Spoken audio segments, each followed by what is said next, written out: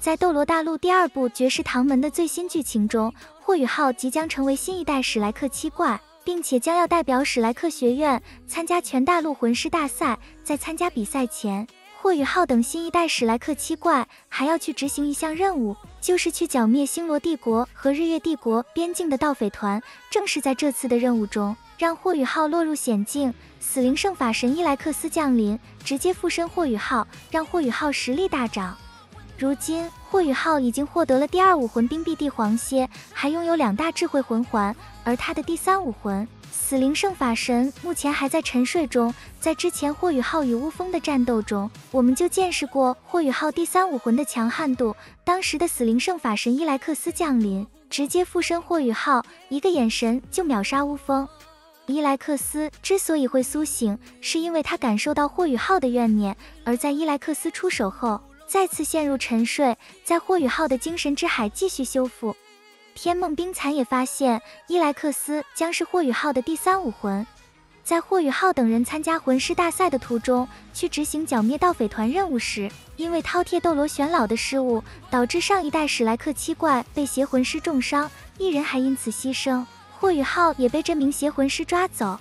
这名邪魂师因为拥有操控亡灵的力量，所以自称死神使者。虽然这位死神使者的等级只有50-60级，但是因为能够操控亡灵，就连98级饕餮斗罗玄老都差点被暗算。在抓走霍雨浩之时，玄老害怕伤到霍雨浩，所以没敢轻举妄动，只能眼看霍雨浩被抓走当人质。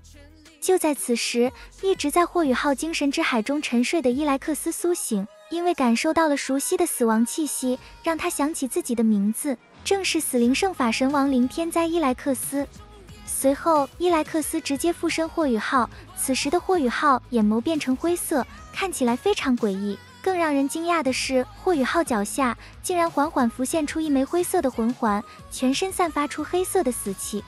直接将这名邪魂师吓坏了。他从来没有见过有人拥有灰色魂环，所以他怀疑霍雨浩可能也是一名邪魂师，并且他看到霍雨浩的年龄不大，灰色魂环应该是在故弄玄虚。当即就释放了他的亡灵魔法所操控的12尸奴。伊莱克斯见到这不入流的亡灵魔法，根本不屑一顾，在死神面前卖弄亡灵魔法，无异于玩火自焚。被伊莱克斯附身的霍雨浩直接释放出黑色死气，将这12尸奴覆盖。此时这名死神使者惊讶地发现，这12尸奴全部不受控制，甚至连让他们自爆都做不到。这名邪魂师瞬间被吓坏了，直接掉头就跑。可是此时想跑已经来不及了，直接被他的12尸奴撕成碎片。在解决掉这名邪魂师后，伊莱克斯再次沉睡。